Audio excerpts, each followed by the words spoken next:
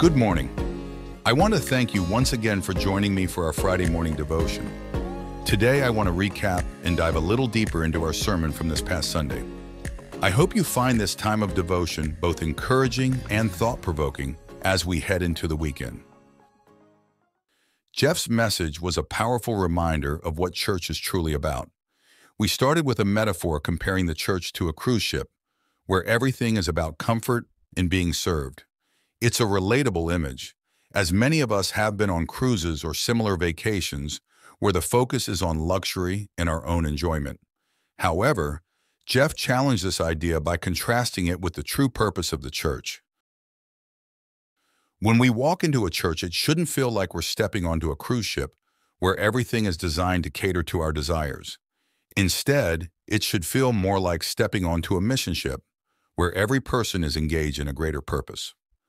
Let's revisit the passage from Matthew chapter 16, verses 13 through 19. When Jesus came to the region of Caesarea Philippi, he asked his disciples, "Who do people say the Son of Man is?"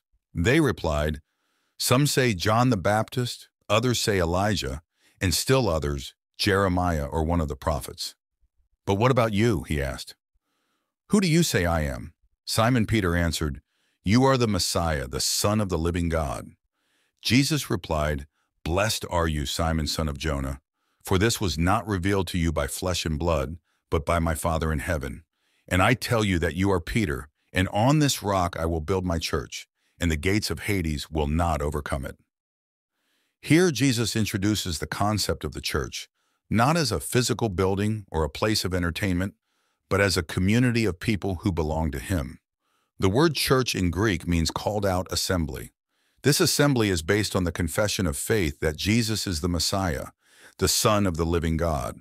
The church is not a place we go to, it's who we are. It's a spiritual family growing in surrendered obedience to Jesus Christ, gathering together under biblical leadership to fulfill the Great Commission and in turn making disciples with a heart to love God and love others. Ephesians 1:22 through 23 tells us, "And God placed all things under his feet and appointed him to be head over everything for the church, which is his body, the fullness of him who fills everything in every way." As members of the church, we are the body of Christ, representing his fullness to the world. This is a profound responsibility and an incredible mission. Jesus' words to his disciples in Matthew 16 are a call to sacrifice. "Whoever wants to be my disciple must deny themselves and take up their cross and follow me. For whoever wants to save their life will lose it, but whoever loses their life for me will find it.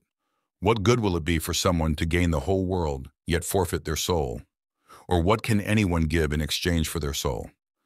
Being part of the church means making sacrifices. It means prioritizing God's concerns over our own and being willing to give up our comfort for the sake of his mission. As we head into this weekend, let's remember that we are not just attendees of a Sunday service, but active participants in God's mission. The church is not a building. It's the people, the assembly of believers committed to living out their faith every day. Thank you for joining me this morning. Don't forget we have VBS coming up on June 17th. For more information on this and other events at NCC, check out our website, norwinchristianchurch.com. See you Sunday.